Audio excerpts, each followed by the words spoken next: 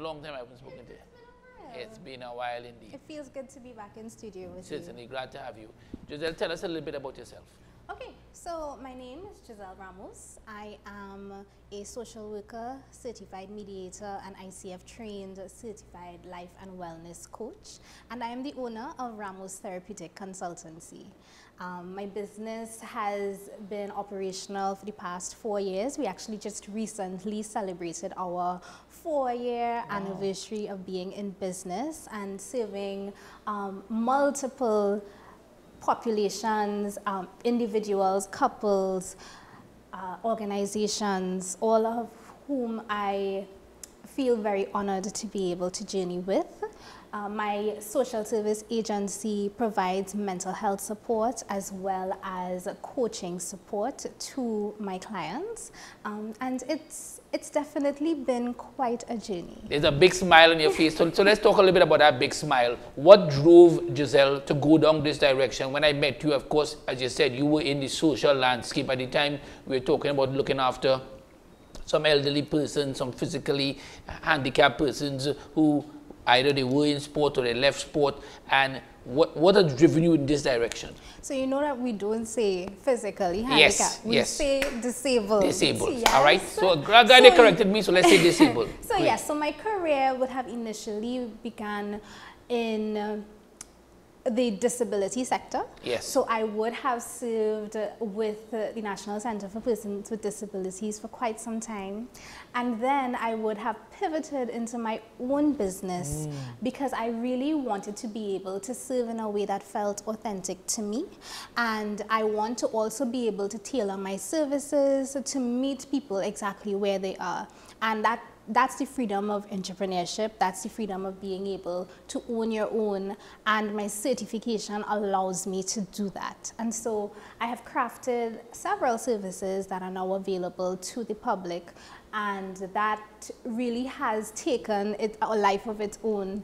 And so the reason for this shift really came essentially when my mom became unwell. Okay. And I recognized that I did not know how to support myself in that situation. Yeah, my self-care practices were very much surface. And so I recognized the importance of not just self-care, but being able to create a system that is going to support me, not just on a day-to-day basis, but when adversity hits. And so I recognized that if that's something that I was struggling with at that point, and you know, from time to time, you go through hills and valleys, and of course, you experience different levels of adversity throughout your journey. There are other people who are going through the same. And as such, I wanted to be able to support persons on that journey, their wellness journey, being able to help them create sustainable self-care systems that allow them to take a proactive opposed to a reactive approach to their self-care. In terms of starting off and going down this direction, let's first switch a little bit and talk about this whole question of social welfare. As you know, Anton Lafon, who's going to be with me tomorrow, has always been talking about these disabilities and the fact that we don't recognize them enough here. And also, Giselle, that many persons who have disabilities, they are, I don't want to say slow to want to come to the public or to come, they rather stay behind closed doors. How you deal with that aspect? So that's why for me it's important to meet people where they are at. Okay. Yeah? And because our system does not support persons with disabilities through our infrastructure, through our systems, it's difficult for them to feel encouraged to even engage any agencies, public or private. And so what I would like to do is really change that and create more of an inclusive wellness space, not just for persons with disabilities, but generally. When I started this business, that's where it started for me, you know.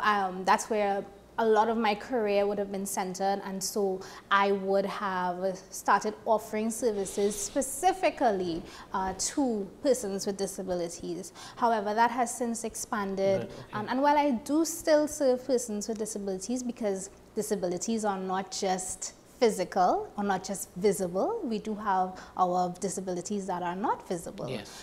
And so I definitely have tailored a business that can support both populations. Are you in the business alone? I mean, of course, we're going to be watching. Tell us a little bit about the other members of your business. So I have a very small team with me. I am the lead human service professional at the business right now. So the services that are offered, and they're offered on a part-time basis because I am still very much full-time employed. Yes. I have a very small team with me. I am the lead human service professional, and outside of that, I really do just have support staff. So I have my amazing communication strategist, I have my web developer, I have my social media person.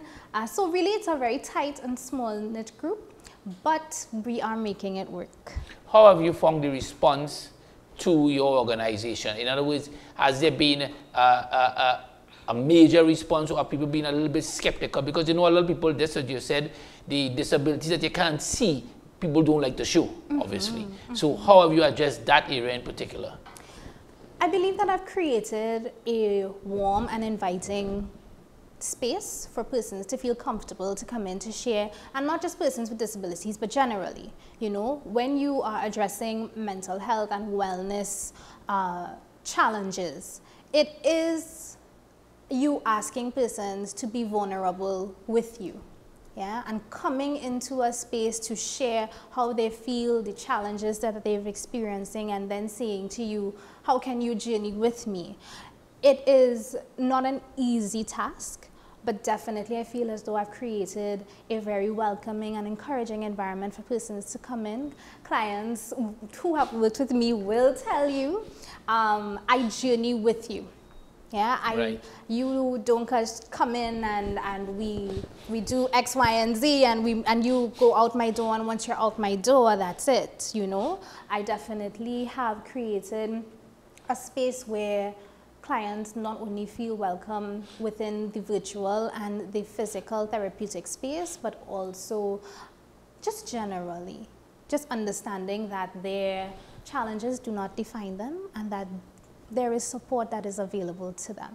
All right, we'll take a short break. When we come back, I want to really dig more into the whole question about mental health, because that has been something that has affected a lot of persons, sports or otherwise. And you've heard a number of leading sport persons actually, you know, Simone Biles would have come out recently, yes. Not recently, but over time and spoken about it. Naomi Osaka, you would have heard some of the tennis players, a lot of persons involved in sport of the pressure. Yeah. We've got with us Digicel Ramos. We take a short break. We'll be back.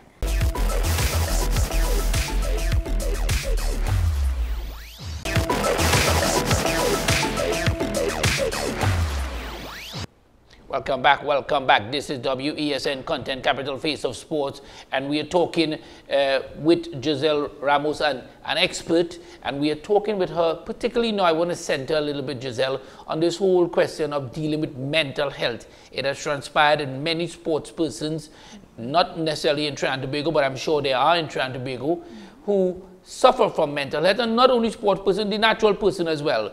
How do you all deal with that? Because first of all, before leading the question, I'm going to ask you, how do you know that, or how can you tell that someone has mental problem? Is it so easy? It's not as straightforward as people think that it is. Yeah. For example, you have people who are walking around with smiles on their faces, and they do have mental health challenges, or they are dealing with some sort of mental health issue. And so it's not as straightforward as people think that it is. Yeah. Yeah, the support is also not as available as it should be, because while mental health is such a key part of our human experience and ensuring that we take care of ourselves, not just physically, but also emotionally and mentally. It's not as accessible as it should be. And while, yes, there are free services that are available, there are many who have concerns about confidentiality. There are persons who find it difficult to open themselves up to any sort of scrutiny from anyone, really. And so the stigma that's attached to mental health, people prefer to, as we say, deal with it on their own. Yeah? So what would be, when we're talking here and people are listening, and there may be persons who might know that they suffer from some sort of mental situation, how would you advise them to deal with that? First, the actual persons and maybe family members, because depending on their age, they might have someone looking after them or not. Yeah, each case may be similar, but each case is different. Okay. And what I would advise persons is definitely there is support available. Whether you're seeking to go through the public or the private route, there is support available to you. There are options for you. Please utilize them. Please reach out. There are free hotlines. There are so many support systems that are in place. While Ramos Therapeutic Consultancy is one of them, there are several, I can tell you several colleagues of mine who I've had the pleasure and the honor of working alongside, who are quite capable, quite competent, quite efficient in terms of providing that mental health support. What's the biggest challenge since you've set up this organization, this company 4 years now? What has been the biggest challenge? The biggest challenge for me, I believe, would be the visibility. I think that, and that access. So I think that persons do want the services. However, there is that barrier either through cost, and sometimes people think that cost is just isolated to the cost of the service. We're not taking into consideration the fact that this person has to travel, so that may be an additional expense to them. Okay. That person may have limitations as it relates to internet access, so entering the virtual therapeutic space is also a challenge for them. Access comes in different forms, and those limitations really do exist for many persons. What can you tell persons, as we have a look at your at a venue here, what can you tell persons that your organization, your company offers that would make them stand out? Okay, so Ramos Therapeutic Consultancy, as I would have mentioned earlier, is a social service agency that provides mental health support as well as coaching services. So I provide counseling, group, both individual and group. I also provide coaching services, and very soon we're going to be When you say coaching, what do you mean? So self-care coaching. Okay, fine. Okay. Yes, and this is where I hold a space with clients so that we can journey together to a space from where they are now to a space that allows them to thrive. So let me ask you, this is a difficult question here, Giselle. How can someone know that they need that help?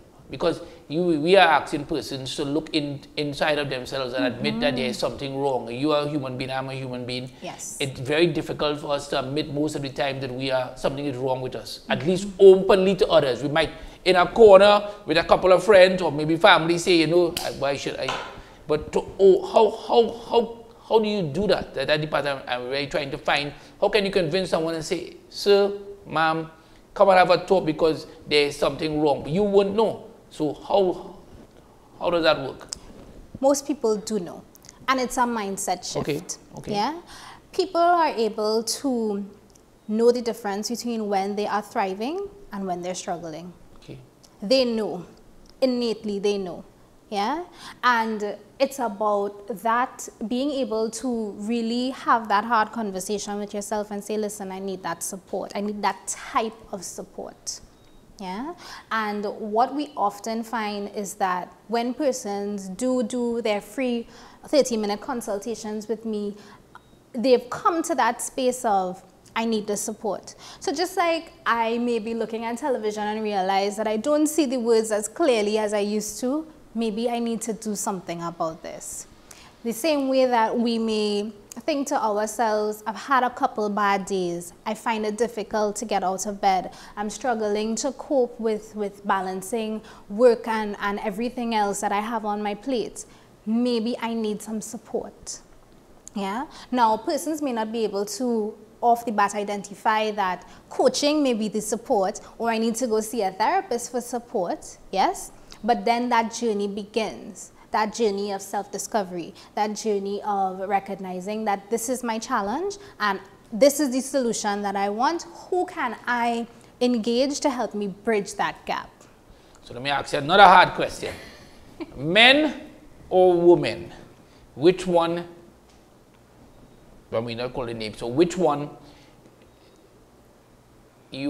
from your knowledge and your experience over the last 4 years, which one has readily accepted that there may be something wrong easier than others? In other words, so basically all I already asking is if you have more men crying than women crying, for want of a better word. And the thing is that, and I want us to reframe that. Go ahead.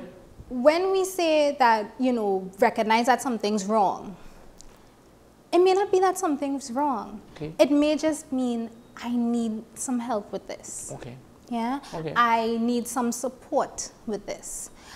Women are definitely way more inclined to reaching out for support than men are. I think so. But that's because men have been socialized a particular way, and there aren't enough avenues that support men.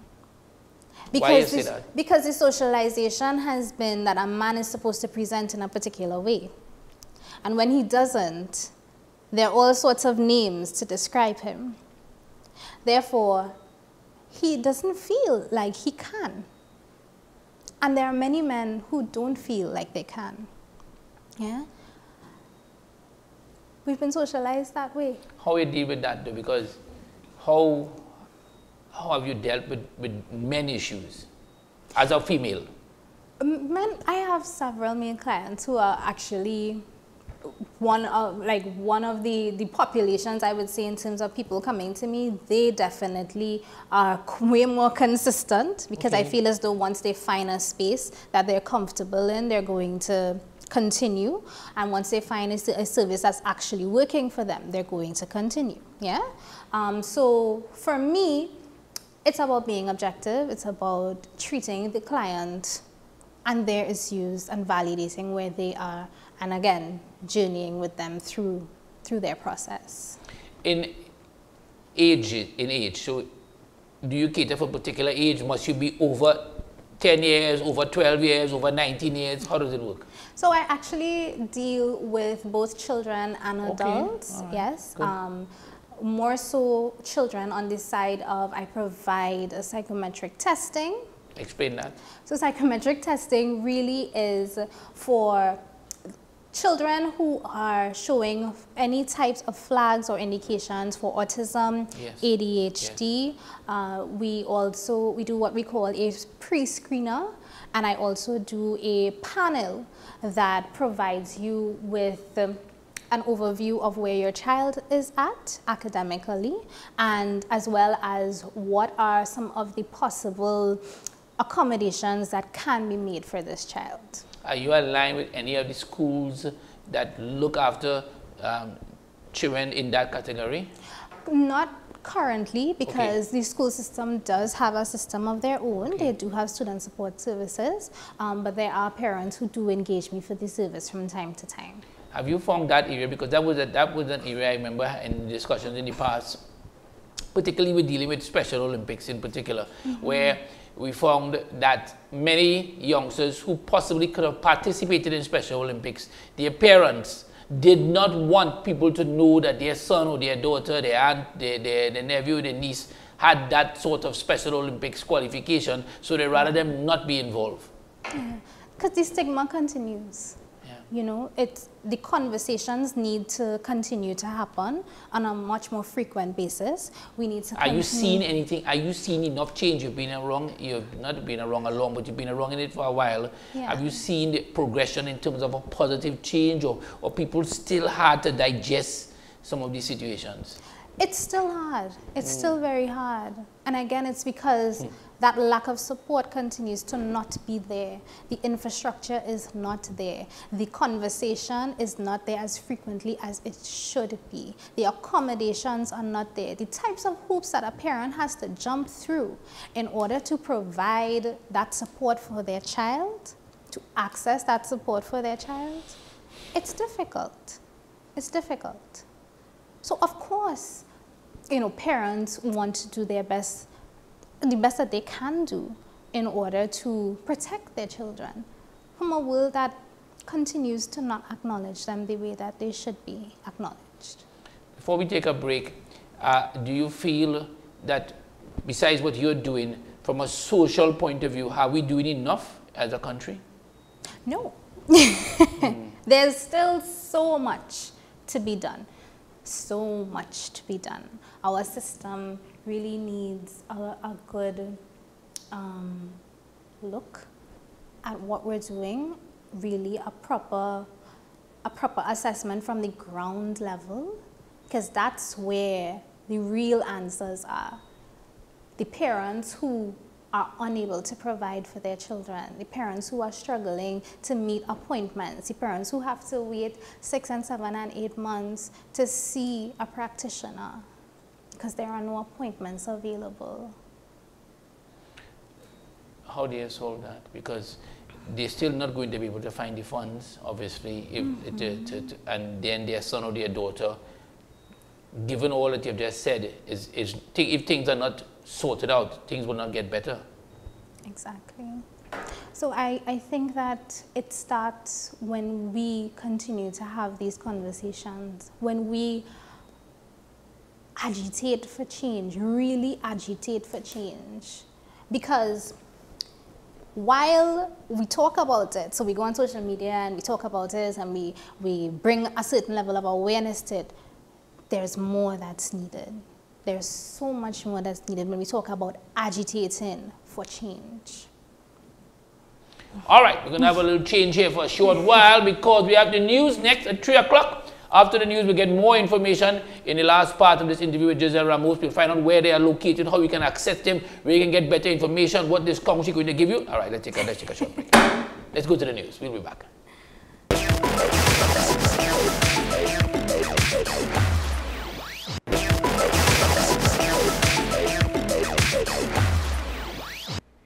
Welcome back, welcome back. This is WESN Content Capital Face of Sports. Much thanks to Naomi there with the 3 o'clock news.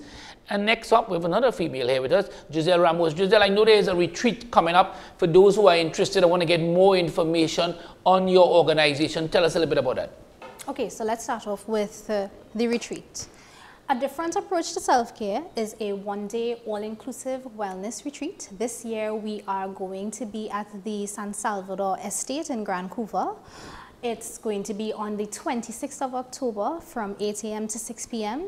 And when we say it's an all-inclusive wellness retreat, we mean that. We are catering to all of your needs from the minute that you get with us to when you leave. It's going to be a lovely day with a host of wellness activities. So we are going to incorporate 3 facilitated workshops by, we have Miss Amber Alexis, who is the cultural dietitian. You can find her on Instagram. We also have TNA Francis, who is our human design coach. And this year's theme... Okay, so human design, explain. You know, I'm trying to understand. I could understand some of it, but I don't understand human design. We're going to get back to the human design part of it. But those are the 2 ladies who are going to be accompanying me this year. And I want to make special mention of them simply because this year's theme, we're going to be focusing on utilizing the natural resources that are here in the Caribbean so that we can build our wellness practices around that. So we have those 3 expert facilitated workshops. We also have spa services. We have catered breakfast, lunch, snacks for the entire day. We have 2 breakout sessions that people are going to be able to engage in. So it's going to be a lovely, lovely day at the San Salvador Estate on the 26th of October. Yeah, and really the entire concept around the self-care retreat is that we are going to empower persons to really take a proactive opposed to a reactive approach to their self-care. Quite often when persons come to me, it's usually after something has happened or they are currently in crisis. And so we want to move away from that type of approach and instead encourage persons to recognize that, hey, I can take care of myself on a daily basis so that I can better support my needs when that period of adversity or crisis comes. Yeah? So for persons who are interested in attending the retreats, you can purchase packages. So we have 3 packages which allows you to kind of create your own wellness retreat experience. So we have 3 packages that are available. You can go to our website, www.theramostherapeutic.agency.com. RAMOSE okay. therapeutic.agency.com, so that you can see the packages that are available and you can purchase whether using your credit card or your debit card. It is available to you. So a little bit about Ramos Therapeutic Consultancy and how you can access any of our services. We are currently located in Couva. We were in San Fernando, but we relocated to Couva recently. Okay. And so you can visit our website as well, where you can get more information on all the services that we offer. As I would have mentioned, we have counseling, we have coaching, we have the retreats, we have our blog. What days and what times? So all of that is available on the website. When you go, you can decide. If you are interested in working with me, the first step is always us booking a free 30-minute consultation. You can do that either through the website or you can call me directly. My number is 716-1113. You can also find me on Facebook, on Instagram, but the website definitely is available for you so that you can take your time, go through the entire thing. There's so much information. Is this the first time you're having this? No, this is actually our second wellness retreat. Yeah, so it's our flagship wellness event for the agency. How was the first time? The first time was great. We had approximately 10 persons in attendance at the first one, and that one was a really special one. Apart from it being the first, it was also held on the family's estate, and for me, I like to continue to root myself in my ancestors and my foundation, and so whatever I usually do, so my first photo shoot was actually at the estate. My first retreat was actually at the estate as well. So this year we're branching out a bit so that we can accommodate more persons. How much are you catering for? Have you decided, you and your team, Giselle, have you all decided? Are you all catering? In other words, is there a limit? Yes, there is a limit. We're looking at a small group of approximately 20 persons. We do have a couple seats that are already filled, so if you are definitely interested, there is still space for you. However, that space is limited. All right, so let's go back to my questions. Explain what we did this human, as you was explaining. So, conceptually, human design is not my thing per se, but a little bit about what human design is. It really is patterning your wellness practices and connecting it to your internal pattern. So we each have a pattern, yes. And what she does is that she basically provides you with a wellness map. Yes, based on your pattern. Interesting. I like the nutrition part because, I mean, you know, we always hear a lot about persons involved in nutrition, and we know that there's always this major thing in Trinidad and Tobago that they say that the Trinidad and Tobago citizens don't eat well because we have diabetes, we have high blood pressure, hypertension. I don't know that we are different than anywhere else in the world, because from what I've seen that all over the world when I travel, right? As the case may be. I'm not saying that we are not, but I'm just saying that we're no different. So going forward now, what can you tell us? 4 years has gone. This is your 4th year. Where do you see you and your team going forward, Giselle? Going forward, I am forecasting that my team and I are going to be engaging with many more organizations. Okay. We want to be able to meet the wellness needs of the population of Trinidad and Tobago, specifically as it relates to improving their daily self-care practices and shifting people into a space of helping them to recognize that once you are not well, you can't be well for anyone else. And that's something that I share all the time. So it's important. So for us, we are focusing on continuing to expand on the current services that we offer. So our individual counseling, our individual work with coaching, that's going to also expand. Come September the 2nd, we have a couple new services that are going to be offered, and I'm excited to be able to share that with the general public. But generally, we see ourselves really expanding into supporting persons on an organizational level, especially as it pertains to retreats. Do you see you and your team outgrowing this one venue and maybe having another organization, and maybe one day Giselle going full-time into this? Absolutely. Yeah. Absolutely. Absolutely. We're definitely going to ensure that that's what happens in due course. As you go, what message would you want to send to people of Trinidad and Tobago, those watching us whether on social media, on television, or elsewhere? What message would Giselle Ramos like to give on behalf of the institution that you're involved in? Ramos Therapeutic Consultancy would like to share with all of you that there is support available to you, and that you can feel free to reach out to us, even if it's simply to ask a question. I also want you all to know that if you are not well for yourself, you can't be well for your organizations. You can't achieve the level of success that you would like to achieve if you are not well first. And so ensuring that you take care of you, that you prioritize the things that are going to fill you up and that are going to ensure that you are in a place that you're able to sustain yourself, then it's important that if you haven't yet, that you make the decision to move into that space. One question has come up again in my mind. Have you found that there are persons who may not, I know you mentioned that you said that people will know that they need help, but maybe there are persons who in denial. Let me use the word in denial, right?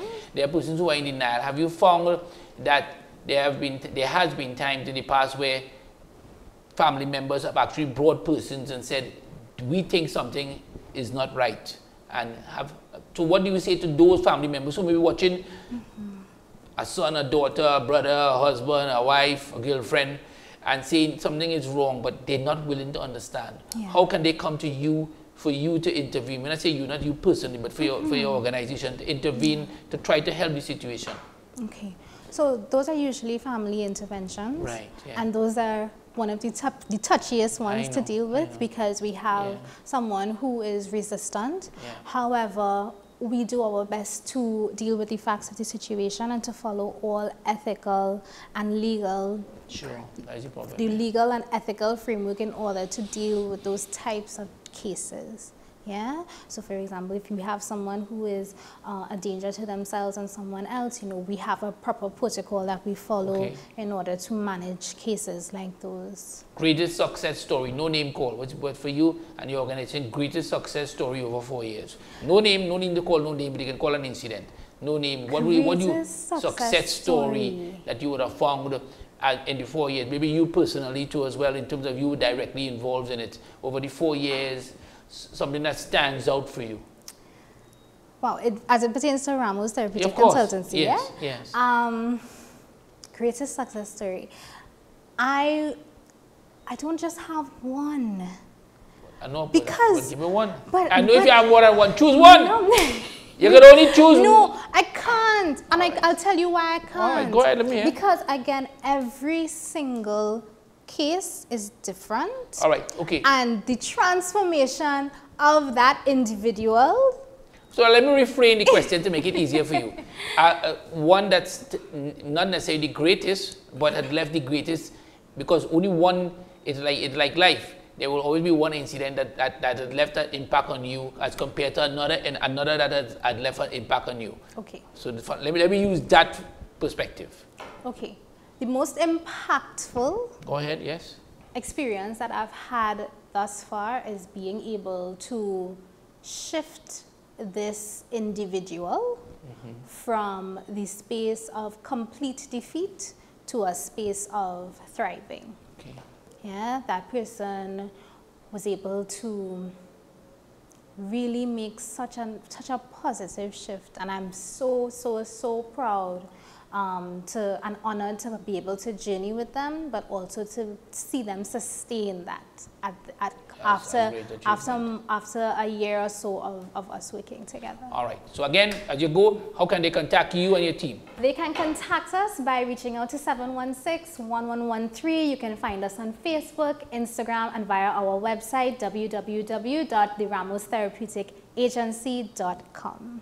All right, thank you very much, Giselle. We can keep in touch. You let me know as we get nearer to the event in October again, that date. Yes, the 26th of October. We're going to be at the San Salvador Estate for a different approach to self-care. All right, Giselle Ramos, you heard it here on WESN. We're going to take a short break. We will be back.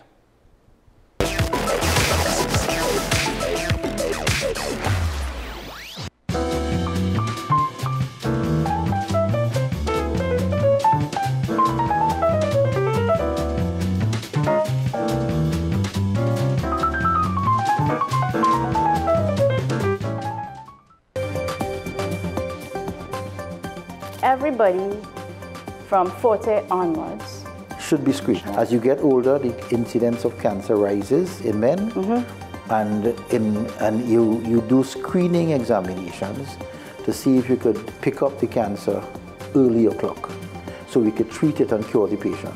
What's Up Doc, every Tuesday and Thursday on WESN, Content Capital. We are tackling the hard-hitting topics, some controversial topics, some topics we sweep under the rug. You don't always have to forgive in a relationship for it to move forward. If it is you are in a situation where you forgive the person, but to the detriment of yourself, what are you really doing? It is very uncommon for somebody in the younger age group to have dementia. Atheists don't not believe.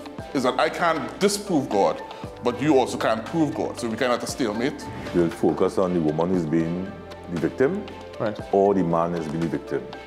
We exclude the children. Folks are trying to study the underlying brain mechanism to figure out how does this particular disorder happen in the brain? How is the brain processing this? Don't worry about AI, worry about humans working with AI. Are you willing to learn new skills to stay relevant for the future job market? That's the challenge that people are going to struggle with.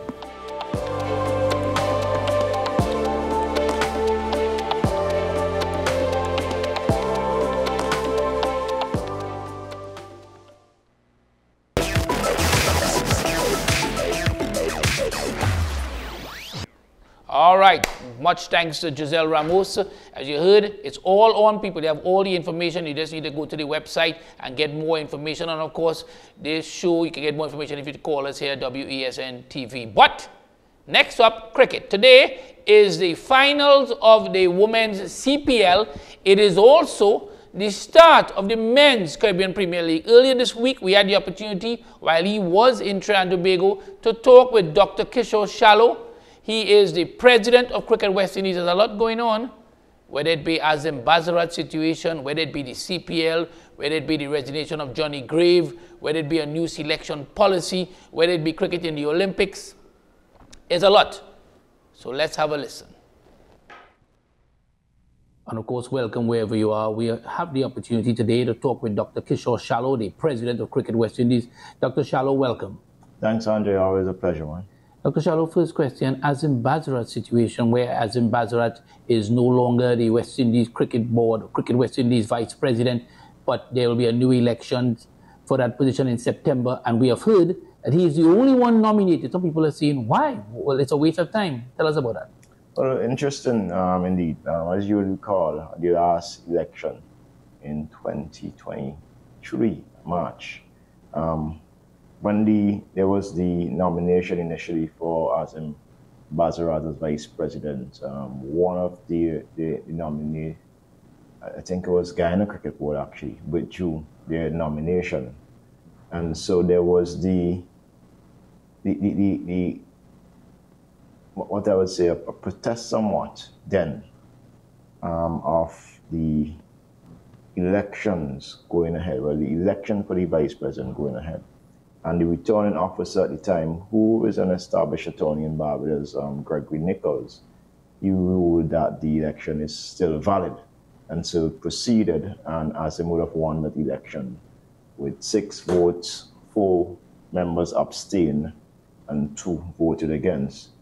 The Guyana Cricket Board felt, that, it was an unreasonable decision, and so they challenged the matter in court. Over the last year, let me say, Andrew, we have made several efforts with Guyana Cricket Board to come to the table and let us, discuss and come to an amicable resolution that would not affect the organization. Right? We still hold the view that this matter should not have reached in the court, and for obvious reasons. For the same outcome that we anticipate now, that Mr. Bazarat, if there was a re-election, he would be re-elected unopposed. As it seems at this point, he would probably be supported even stronger than at the election in March 2023. So in anticipation of that, we thought, let us resolve the matter. The election is only 2 years. Let us work together and so on. But they felt that, and I mean, it is in their own, obviously, discretion. They thought it was best to ventilate this matter in the court. The court ruled in favor, but quite frankly, we did not provide a probably didn't provide a defense at all. And so... Why? Well, it was for different reasons. I would say that maybe the matter wasn't taken as seriously as it should have been by our attorney, right? And so what we also felt is that the Guyana's court didn't have the jurisdiction on a matter like this, since we are obviously registered in BVI and our office is primarily in Antigua. That's where our secretariat is, our headquarters is based. So with that, we thought, well, this matter would have been probably dismissed and so on. But it was not. In discussion that I had with Azim Bazarat, we decided that it would be best just to put this entire matter to bed.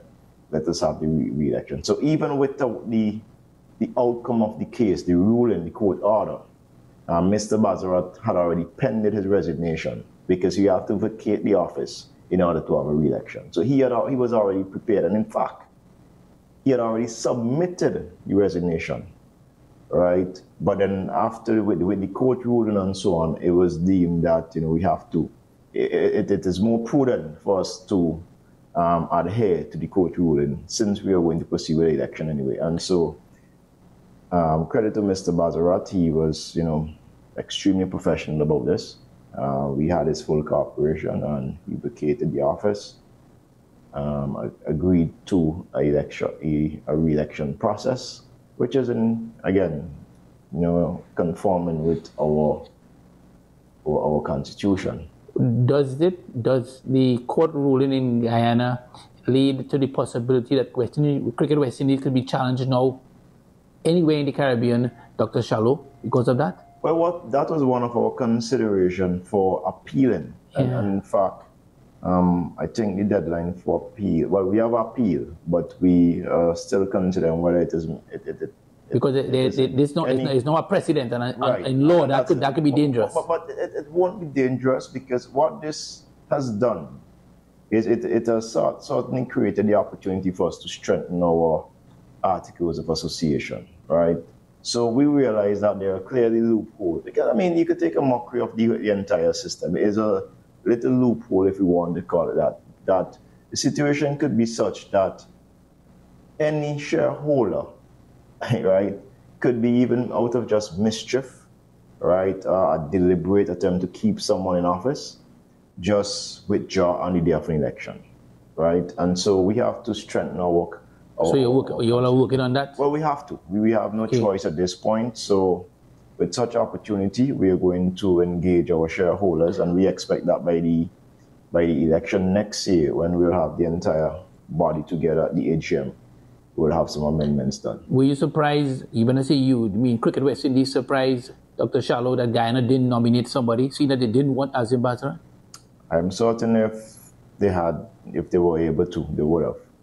Right? What this outcome of Mr. Bazarak being the only person nominated means is that he has the full support, at least by and large. He has the support of the board.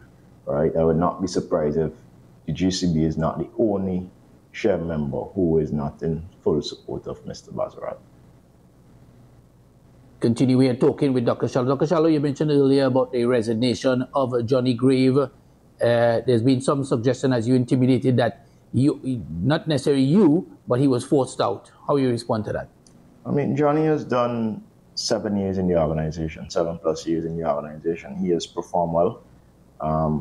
But well is a kind of subjective terminology. Good does well mean good? Well, good. Yeah, we could take those, but we will say at this. You don't seem to be so enthusiastic about his performance. Am I wrong in saying that or not?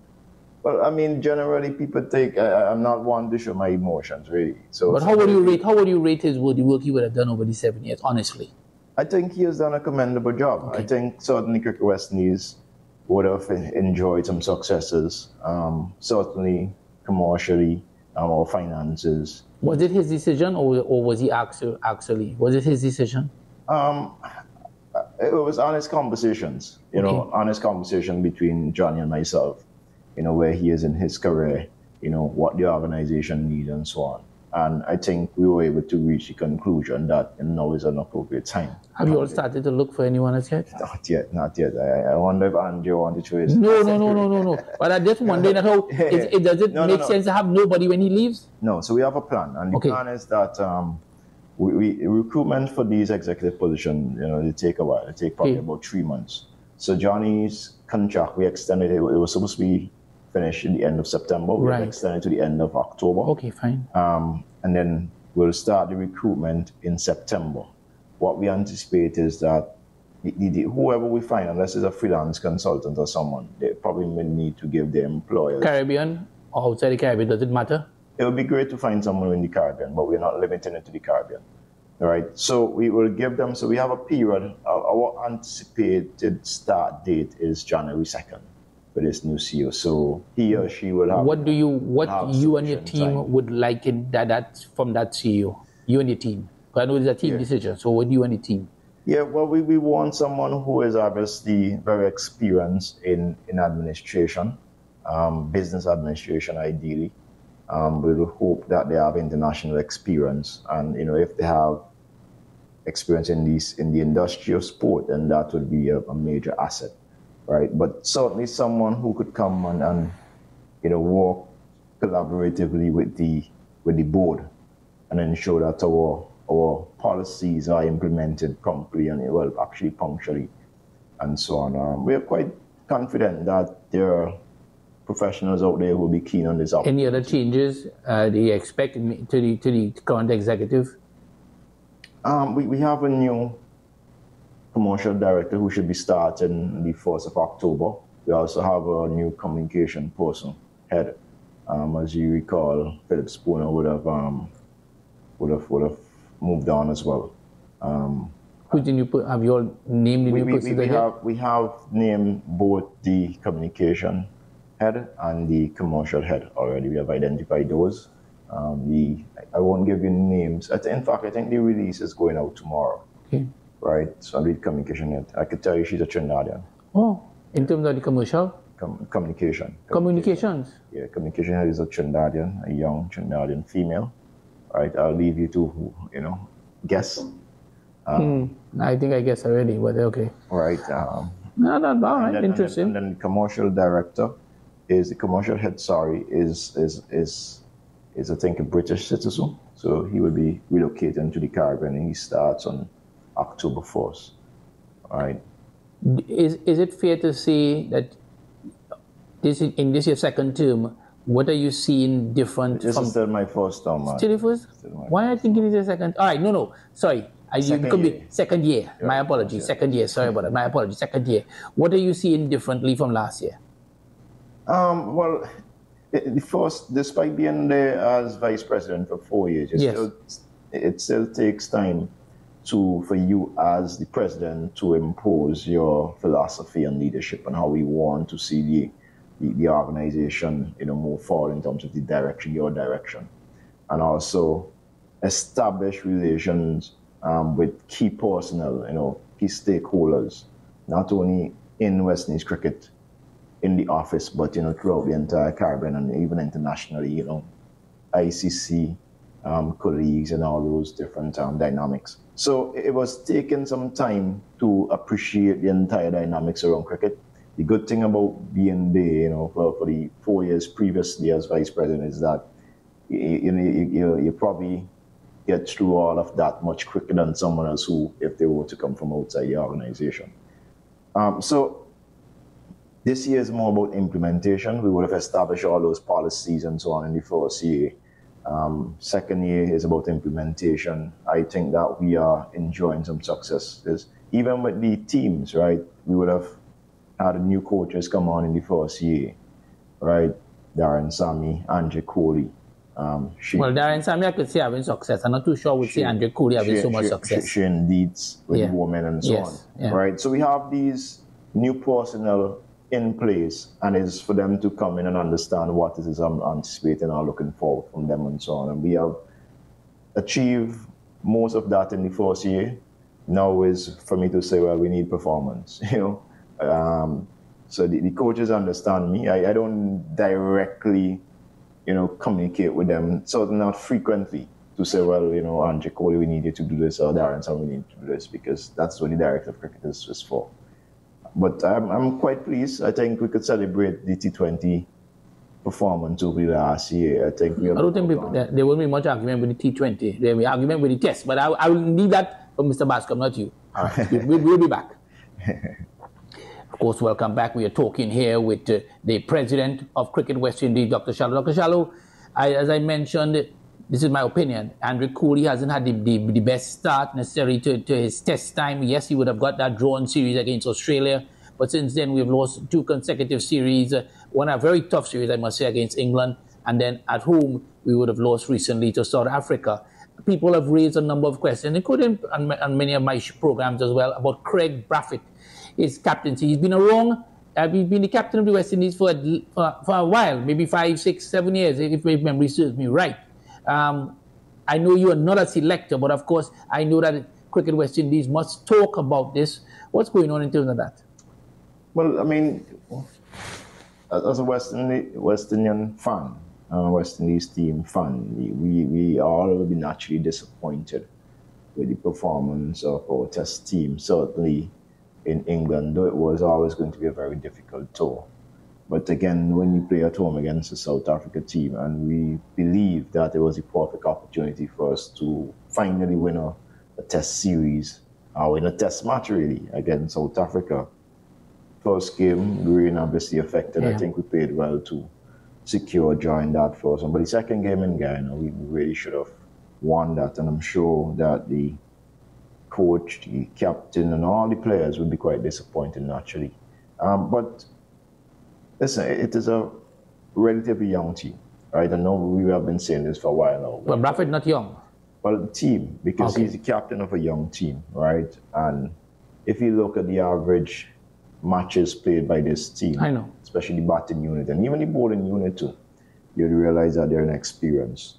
And it certainly cannot be an easy job for Craig Brathwaite. What I do know, and I could say with great conviction, is that Craig is very dedicated to the role, and he wants to do better. He wants he's fully committed. But his captaincy style, Dr. Shallow, and sometimes I know you can't speak to that maybe, but his captaincy style, and sometimes his field placement, and sometimes his thinking seems to be just so not negative, but more laid back, more like reactive. Well, if I were to, let's say, put my cricket fan hat on, right, I would argue that we've been doing fairly well in the field. we've been bowling out teams. Recently, the answer is yes. Right. Well, it's under Craig. Yes. Right.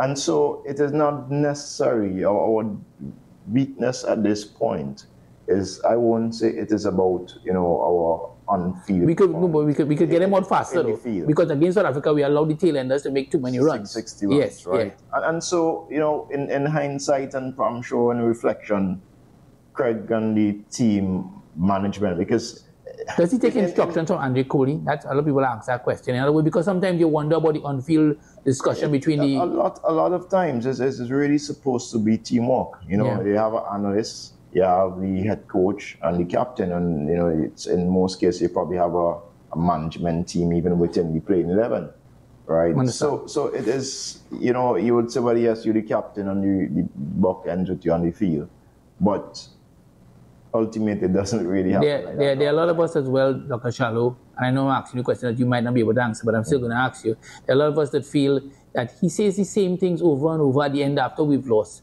We played well, we just didn't do this. We played well, we didn't feel well today. We played well, we didn't bat well. So you don't get a sense that, this is my opinion, that he's a decisive, strong captain. Maybe he is, but you don't outwardly see it. And I think West Indies need that. I think he has the support of his entire team. The players look up to him. He worked maybe too easy on them, sir? He worked very hard off the field in terms of preparation and so on. He puts in the work, but his cricket. His batting has fallen off too as well, eh? He may not have been as consistent perform as he's like, but I know for sure that he's not giving up. He is quite committed to bouncing back, finishing the year good against. He can play, but he does want to be the captain. He can play. Well, it's a decision at some point that I suspect Miles and Andre Coley and so on will make, but I would be surprised if they change Craig anytime soon. Certainly not in this year, right? And I back Craig to lead our team against Bangladesh later this year, and I'm hopeful that we end the year on a successful note. But he has the full support of the board. I've just seen Bangladesh they just played a magnificent game against Pakistan. Yeah, so they just played well. We hope that things go in our favor in the Caribbean. And between now and then, I suspect Coach Coley will ensure that the team is well prepared going into that test series. We continue here talking with Dr. Shallow. Dr. Shallow, a lot of questions have been raised about the format of selection of the West Indies team. And it appears, and you could correct me if I'm wrong, sir, that Miles Bascom, the director, seems to suggest that Cricket West Indies is going down the route of using a coach to select the team. Is that a fair comment or not? Well, though Miles Bascom is the director of cricket, yes. This decision, this new system, derived out of discussions with the Cricket Performance and Outcome Committee. All right, this committee is chaired by Director Enoch Lewis, and there are other, very established former cricketers on that committee as well. Ian Bradshaw, I think Wavered Hines is a member of WEPA. He's on that committee too. Andy Roberts, I believe, is on that committee as well, and a few other individuals. Yes. Sure, it's okay. Leon Johnson, who just retired from first class cricket and who has played international cricket as well. So they came up with this system as the what is most suitable for our environment at this current point. And how the system works is that you have the head coach as the lead person in the selection process. And what we believe is with this approach, we'll have more consistency across the system. So as it is previously, as it was, we would have the lead selector who would be selecting a squad or leading the process of selecting the squad. Then you would have the coach and the captain selecting the playing 11. In consultant, well, the lead selector was part of that. But you would appreciate that he didn't have the ultimate say with the playing 11. The coach, that is? The lead selector. Oh, the lead selector, okay. Right, okay. Right. Now, that was contrary to what we wanted, because you want consistency, you want that, and the coach obviously is in the best position to determine the strategy of the team. So if the coach and the coaches have that strategy, establish that strategy, that brand of cricket you want to play, then to be relying on someone else to determine who are the best, players to perform those roles and responsibilities in the team, you don't always get the best outcome. And so we believe and we stand by the system. We have done tremendous research on it as well. So franchises, this is the system that the franchises employ. You have football as a lead example. We've been doing this successfully for many years. And we thought that certainly cricket it has reached a stage. Even though there is, sorry to cut you, but even though there is insularity, I know you mentioned football and cricket, they don't have insularity, meaning that how the coach comes from a particular country, there are about a number of Caribbean countries involved, and it's going to be one person making a decision, and that person could not dislike someone, whereas in the past, one of the reasons for having 2 or 3 persons, it was to prevent this sort of insularity, but now by just one person alone having it. So that is an excellent point, Andre. But for this same reason is why the new system we are employing is even more suitable, more practical, right? It should be more effective. And I'll explain to you why. In a system where you have the lead selector selecting a squad responsibility, then you have the head coach who are given a squad pretty much to select the playing level. It is difficult to hold the head coach accountable, right? Now, because when the team does, and we know this, in the history of our cricket, we blame the selector before we blame anybody else. Of course, right? we do, agreed. And so the coaches could easily be led to just slide under the radar while we use the selectors as a scapegoat, right? I've known of times in the past where head coaches, captains will get their way with team selection, and then we still hear the selectors being criticized, whereas the selectors probably was in alignment with what we would pick generally. So in the football system, the managers of the teams who select the players, they are held solely responsible for the performance of the team. And so by us empowering the coaches, right, by giving them the responsibility to select their teams, then they can't point fingers and say, oh, this post didn't give me who I wanted, so I couldn't perform I couldn't have my team play according to the brand I wanted to play because I didn't get enough all-rounders in my team. I didn't have. Thank you very much. The first part of listening to Dr. Shallow. We take a short break, very short break. When we come back, we finish with Dr. Shallow, the president of Cricket West Indies. We'll be back.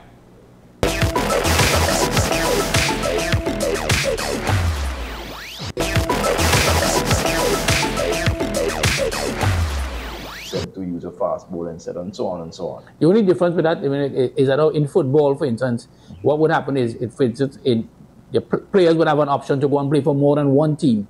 In the case of the West Indies, there's only one option. It's only the West Indies. So if you don't get picked for the West Indies test team, then you have no other options. Whereas in football, you could play for Chelsea, you could play for Arsenal, you could play for Tottenham. So if one coach will like you, you're guaranteed the other coach will like you. Here in the Caribbean, it's limited. So you're talking about 14 or 15 players out of a population of 6.5 million.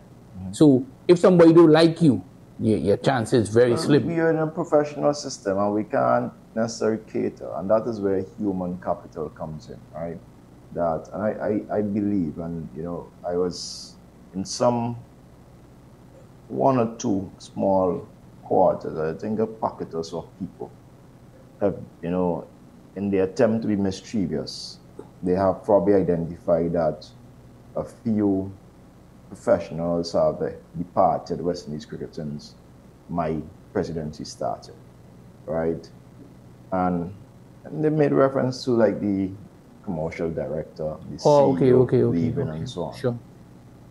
I believe that you must have the right people in a system to ensure that they produce what you desire, right? And so when we set our targets, and if we hire people on merit, Andre, right, which is what it should always be.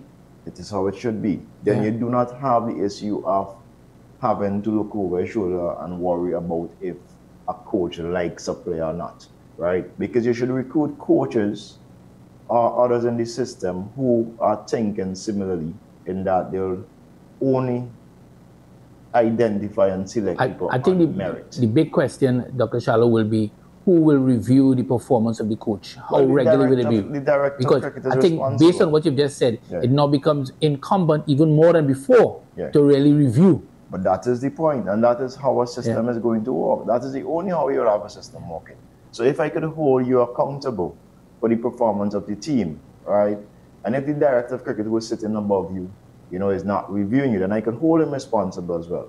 And if I am not holding him responsible, then, you know, the public will hold me responsible, the shareholders. Naturally. So it creates, what we're doing is creating an environment where we could hold each, you know, stakeholder. Have you all explained that to the players, you think? Have you all explained it to the players, to the Caribbean enough? I think that is one of the reasons we have in a press conference next week. Okay. But not next week, later this week. On Thursday we have a press conference, and Miles Bascom, Director of Cricket, he will be explaining the selection system to the public. He also, I think, between him and the communication consultant, they're also preparing, you know, like an animation. Okay. You know, to have that out where people have some graphics where people could actually, you know, it could be simplified, because it's important that we inspire confidence in the people. People must know what the selection system is about. You know, we understand that, you know, it's a sensitive area, but even the players and the coaches, the agents and others, they must understand fully. And if they don't, then we have to encourage them to ask questions, because we want everyone to understand how the system works. And I mean, it may not be perfect, but that is life. What we have to do is, although we establish it now, we have to always look at ways, opportunities to fine-tune it and improve it even more. So that is where we are now, sensitizing the people, players, and everyone in the system about the system, about the selection system. We'll do that. We'll make a similar effort with the press conference and other media releases going out and so on over the coming weeks and you know, well, days and weeks. Dr. Kishore Shallow, the Caribbean Premier League is due to start next week. The men's portion, the women's portion is going on right now.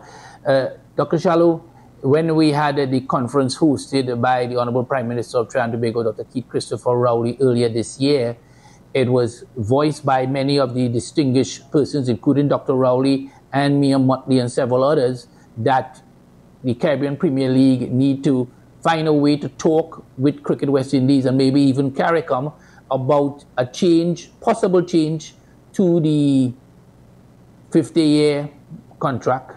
And the contract should be shown to the CARICOM, should be shown, and changes made. Any status on that, sir?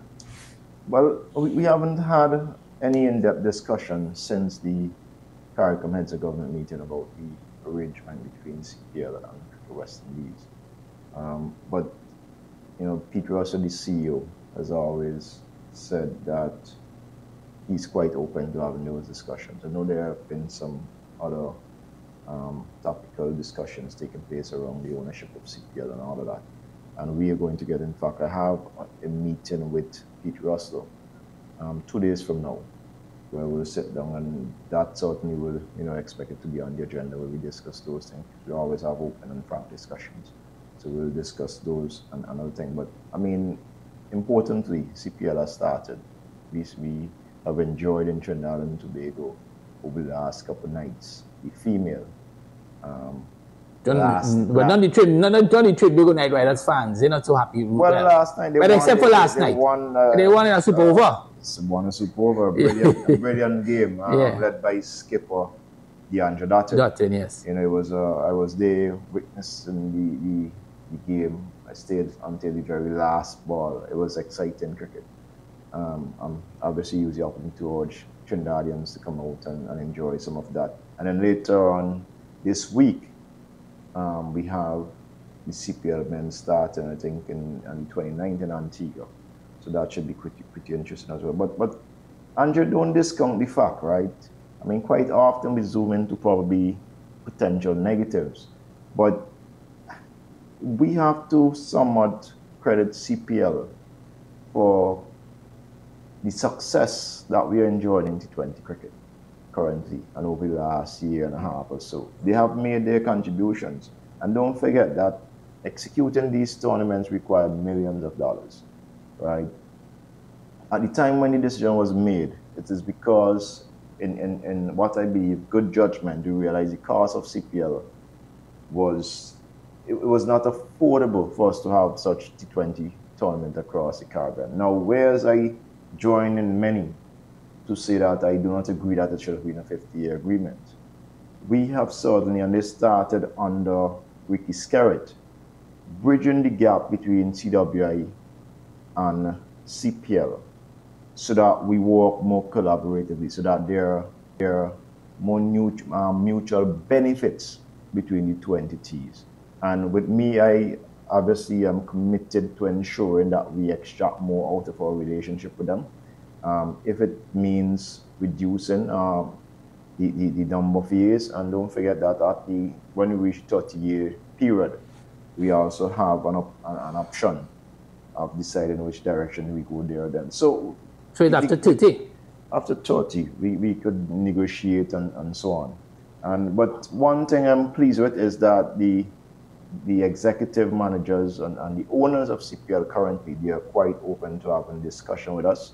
And we have to sit with them. But Andre, I mean, I know you will pick out that one from the conference, but there are other pressing matters that came out of the conference that, you know, we are yet to get the opportunity to follow up on. It was I would say an extraordinary conference where we all got to partake over 2 days discussing cricket. But it's important that we see actions manifesting. Have you spoken to CARICOM since? Because I mean, CARICOM would have hoped, I believe, since that conference that some of this matter with the CPL could have been well, I don't know if it's just CPL only, because there are other things that I believe are more pressing than the CPL matter.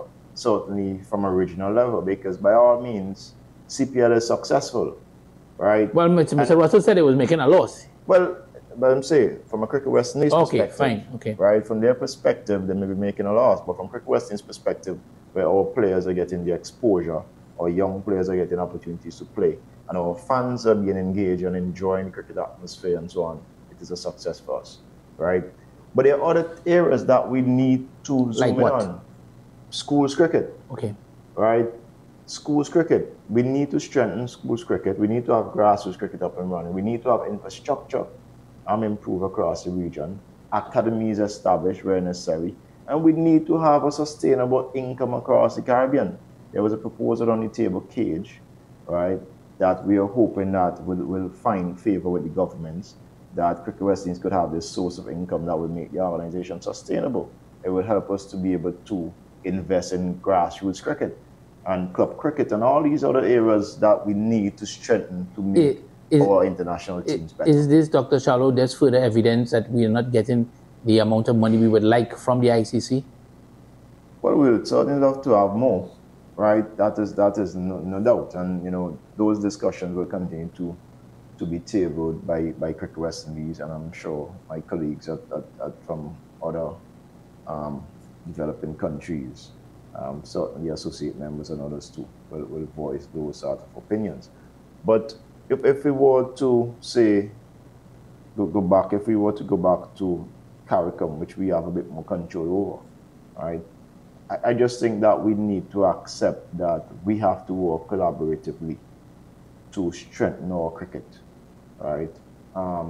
In all fairness, let me put on record that there were efforts to have meetings, but since the conference, Beryl came, so we were supposed to meet in Grenada. This is the CPL? No. With the CARICOM leaders. And the territorial boards. Okay, understand. The heads of the territorial boards. We were supposed to meet to continue the discussions and to get some actions coming out of the conference. When the meeting was scheduled, first CARICOM heads of government meeting in Grenada, Hurricane Beryl came and that was postponed. Another attempt was made and, you know, it didn't manifest, unfortunately. But I know Prime Minister Dr. Keith Rowley, he has said to me that he wants to have this meeting preferably before the end of September. So we are hopeful that by then, by the end of September, we could have this discussion so that in the final quarter of this year, we could realize some of those things discussed at the conference. Dr. Shallow, as we go here, recently we just came out of the Paris Olympics. Come 2028, we've been told that cricket will be part of the Olympics. Many of us in the Caribbean are now wondering which team will represent the West Indies. The West Indies obviously cannot play in the Olympics, very much like how England can't play, Scotland can't play, the Great Britain have a team. So therefore, have you all given any thought to what will be the process, sir? Well, let me start that, similar to other sports fans across the region, how proud we are of all our athletes who represented the region at the Olympics in France. We saw some exceptional performance. I think they really represented the region well. To add cricket to the agenda, in the next Olympics, that certainly is going to be something tremendous for us. As we did in I think it was the Commonwealth game a couple of years ago, where we had one of our teams represented, female that is. Yes. We, at the time, chose our original women's tournament.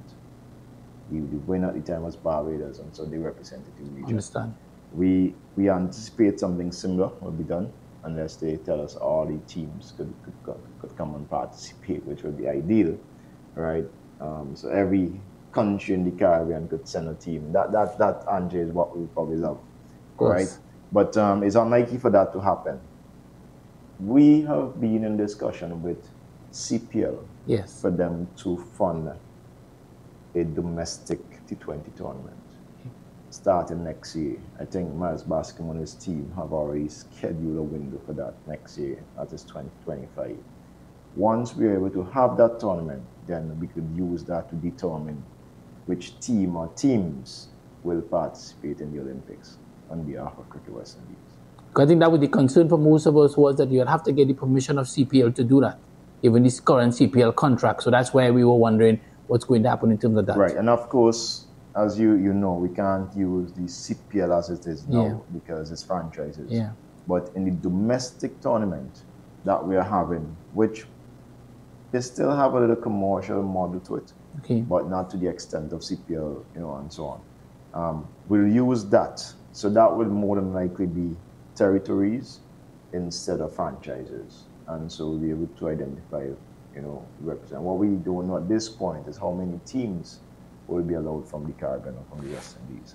But within due course, I'm already in discussion with those President Keith Joseph and so on from Canuck and the other entities in the Caribbean that are associated with Olympics to ensure that we get full support and we could get full representation as well. All right, thank you very much, Dr. Shalom. Much thanks earlier on to Giselle Ramos. This has been WESN Content Capital Face of Sports. Great work as usual done by the hard-working Neil, Josh, Rodney, Keaton, Sean Michael Small. The absent Rodney will hopefully return, and of course the hard-working Neil doubling up again along with Josh. Goodbye.